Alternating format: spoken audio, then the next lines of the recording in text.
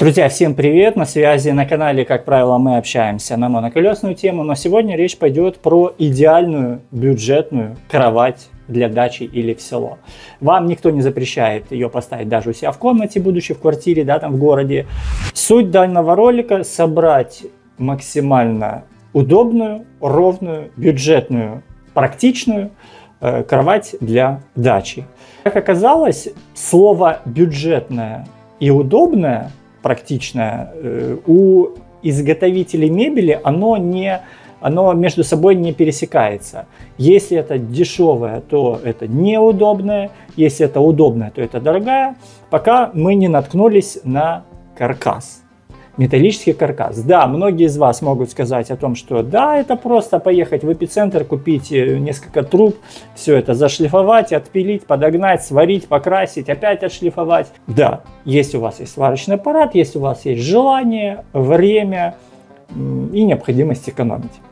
У многих сейчас роботы-пылесосы, которым нужно как минимум, да, там сантиметров 15-20, чтобы ездить под кроватями. И поэтому конкретно этот вариант, он тоже будет удобным для робота. Заказали каркас, выглядит он вот таким вот образом. То есть пришел он сразу с ламелями, хотя продавец говорил о том, что ламели поставляются отдельно, и нам нужно будет их вставить, но вставить это пару минут времени. Каркас металлический, покрыт краской, не знаю эти терминологии, как они там называются. Каркас размером, конкретно этот, 1,60 м, если я не ошибаюсь, на 2 метра, уже не помню, потому что видео снимал еще летом, руки только сейчас дошли. Бывает шире, бывает уже, бывает под заказ. 1,60 м на 2 метра. В принципе, какой у вас дверной проем, такой выбирайте каркас. Есть ножки, они поставляются отдельно, можно подкрутить. Ножки после того, как вы прикрутили, можно регулировать по уровню, потому что у многих, да, там в селах, в дачах все это настолько кривое, что спать головой вниз тоже не всегда удобно. Поэтому ножки подкручиваем и выравниваем, чтобы нигде ходуном ничего не стояло.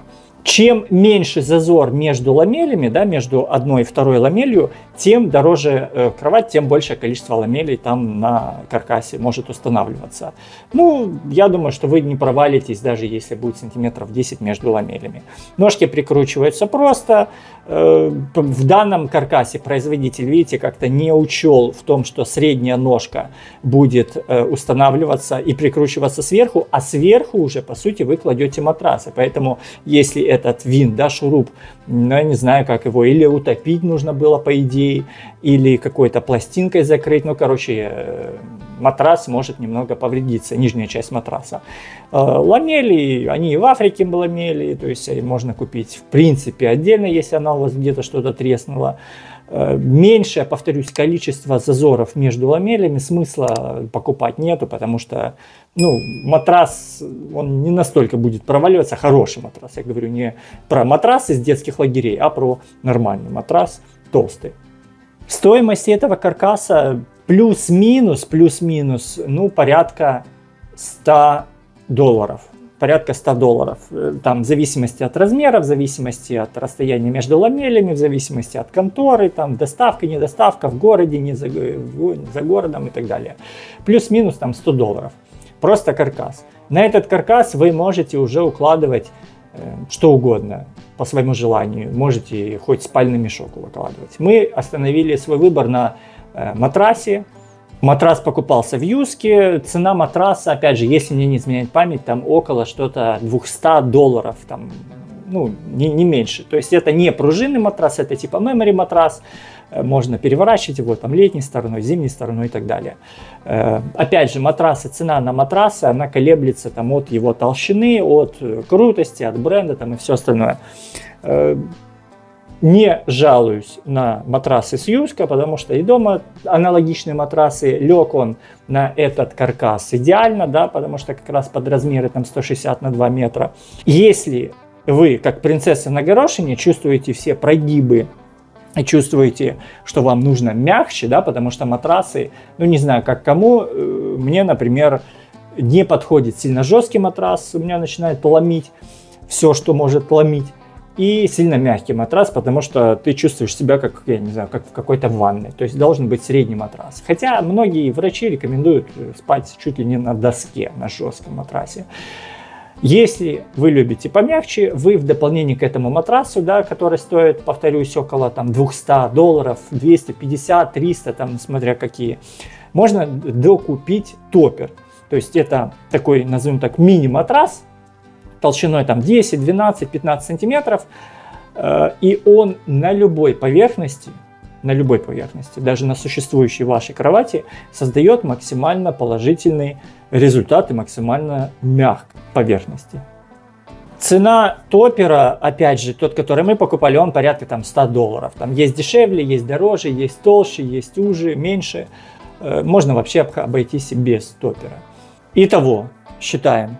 Каркас около $100, матрас давайте округлим там $200 и топпер $100. Итого получается порядка $400. Сможете ли вы купить полноценный раскладной диван, да, на котором можно будет спать, не раскладной диван, кровать какую-то за $400? Сомневаюсь, честно. Пройдя по магазинам мебельным и уточнив цены, да, там из каталогов, не из каталогов, очень сомневаюсь, что за эту цену полноценное спальное место, двухместное, 160 на 200 вы сможете себе организовать.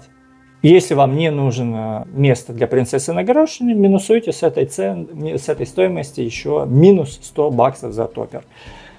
Вот такие мои мысли по поводу бюджетного, удобного, на мой взгляд, идеального спального места в виде каркаса плюс матрас для дачи в село или может еще куда вам нужно. Если ролик был для вас полезен, возможно, вы изменили свое мнение перед покупкой дивана в сторону вот этого каркаса, дайте обратную связь, поставьте палец вверх. Если есть какие-то вопросы, буду рад ответить в комментах под этим видео. Ну и подписка, если хотите смотреть, следить за контентом на этом канале. Всем до новых встреч, пока.